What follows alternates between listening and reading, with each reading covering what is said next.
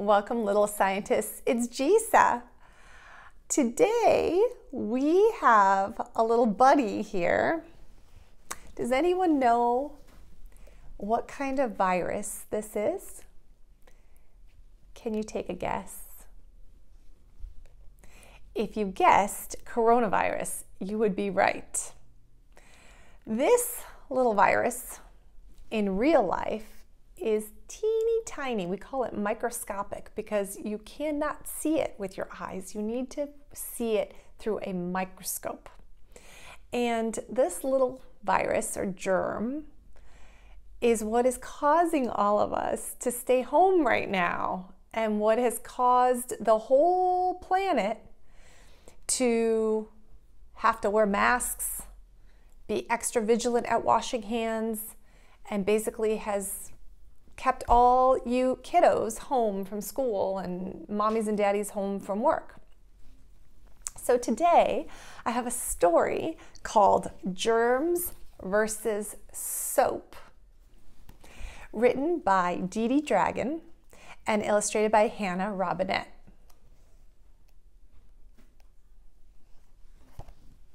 Once upon a time, and maybe even right at this moment, there were germs on hands.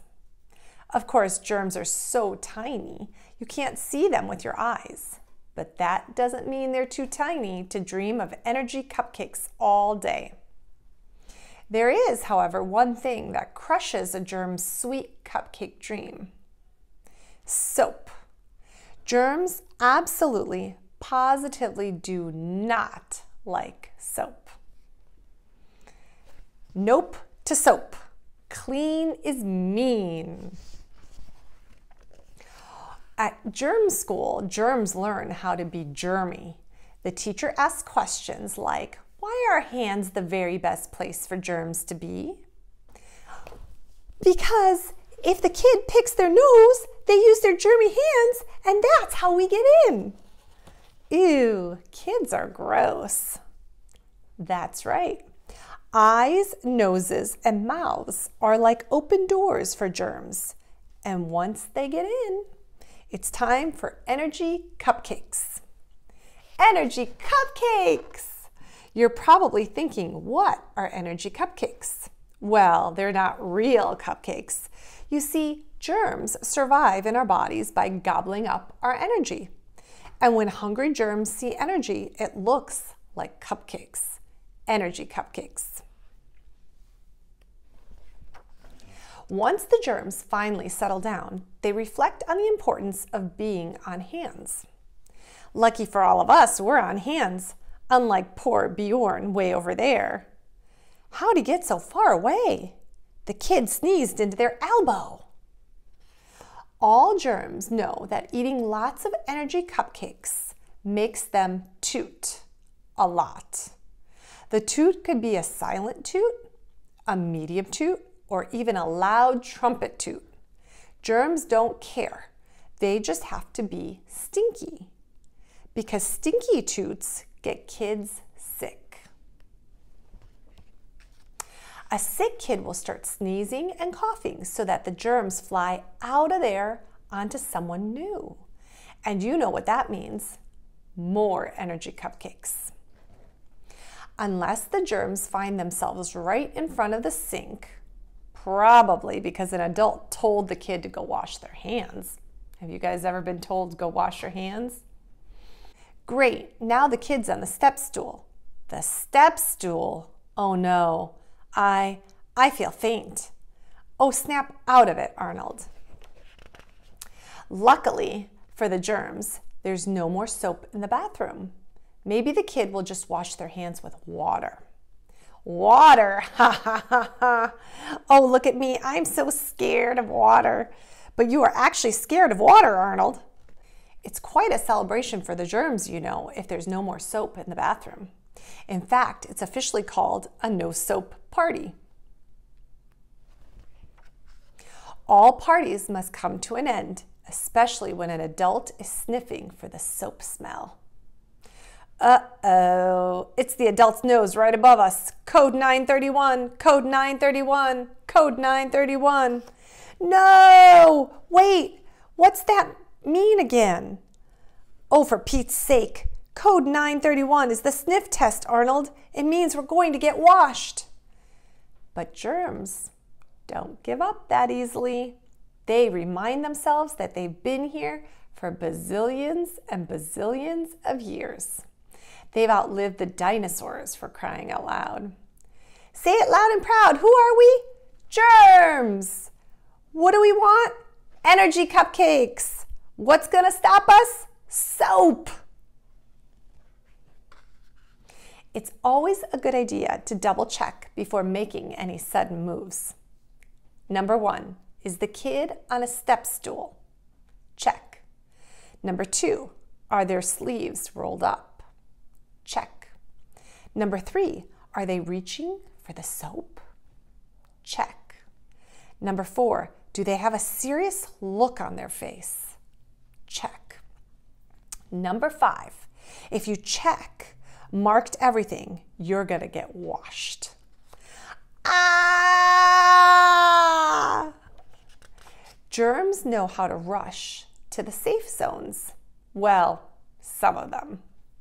Get between the fingers, under the nails, and on the back of the hands. Move it, move it, move it. Don't fight the bubbles. Just stay inside of them.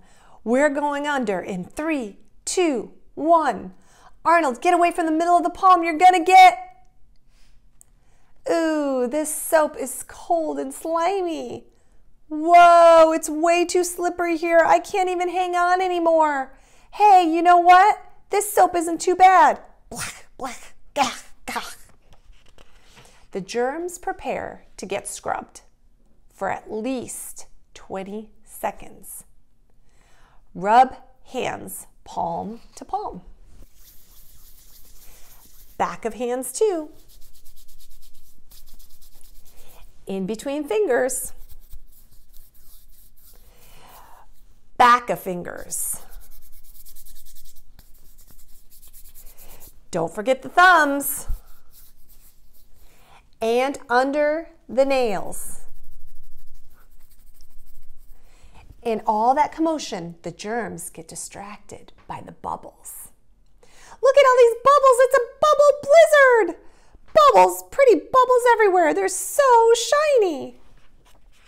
But none of them could have been prepared for this moment. Look, I have a bubble butt. Oh no, we've lost our germy layer. Look at us, we're squeaky clean. Squeak. Guys, watch out! It proves to be a little fun for some of them. Hey, look, he's on a bubble. What's up, dude and dudettes? Don't mind me, just surfing down the line. What's wrong with him? Soap fumes. Bruh, is that a shark? Ugh, you know, we're not really in the ocean, right? Right, whoa, it got dark. Who turned off all the lights? Am I in a slide? Whee! This is the drain, Arnold. Oh, look, it's an energy cupcake. Yummy. That's old toothpaste, Arnold. And so the germs go down the drain. The end. That's not the end. There'll be more germs, you know. And there'll be more soap.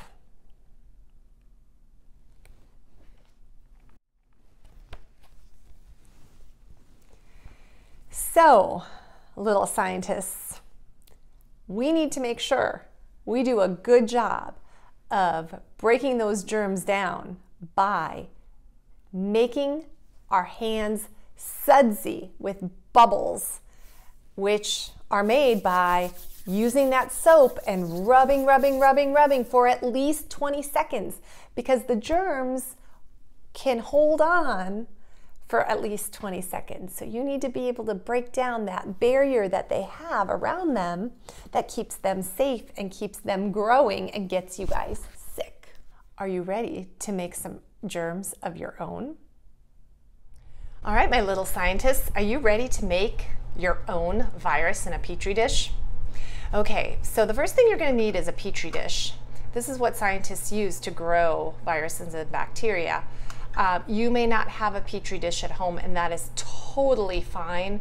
If you just grab a small plate or a small little container that's shallow, that is perfect for this project.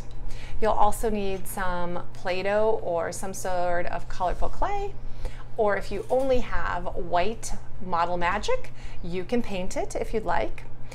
You may want scissors. You don't have to have scissors, and you may want a pencil or a toothpick, and I will show you how we'll use that in a minute. So really, you can get as creative as you'd like with this. I'm going to use green, but please, you can use any color you want to make a base inside my Petri dish. I'm just going to flatten it out. Have it go all around the base. And I'm choosing to just use one color, one base color, but you can use as many as you like. I just want my virus pieces to stick out. We're gonna make all our germs. All right, so that's, my base is green, making it smooth. And you can make any kind of shapes you want in here. I'm gonna make a nice long one. I want it a little thinner.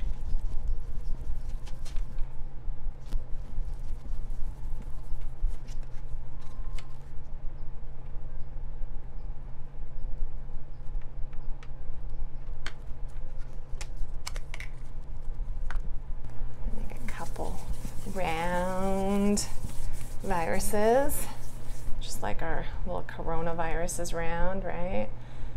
With spikes on the outside. You can make a coronavirus if you want.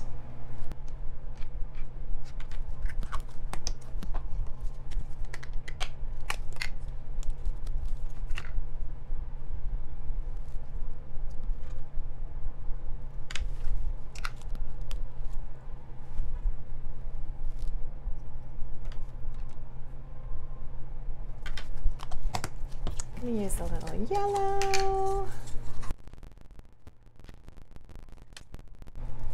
And you can even mix all the colors if you want.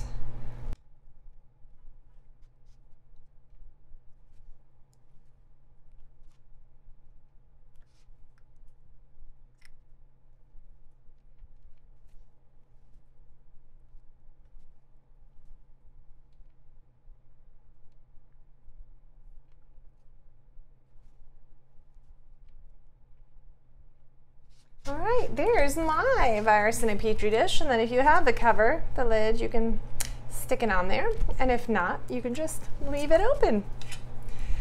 Remember to send me a picture of your virus, and also remember to support our channel by liking and subscribing.